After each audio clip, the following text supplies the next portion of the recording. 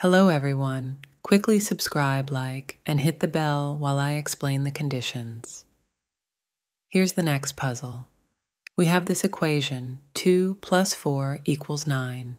Our equation is incorrect, and we need to move two matches to make our equation correct. This is a fairly simple mathematical problem that both children and adults can easily solve. Those who think logically can solve this problem without any trouble. We need to move two matches to make our equation correct. So pause the video, think, and when you find the correct solution to this problem, you can continue watching this video to make sure you solve the problem correctly. We need to move two matches to make our equation correct. How is this puzzle solved? For this, we just need to move two matches.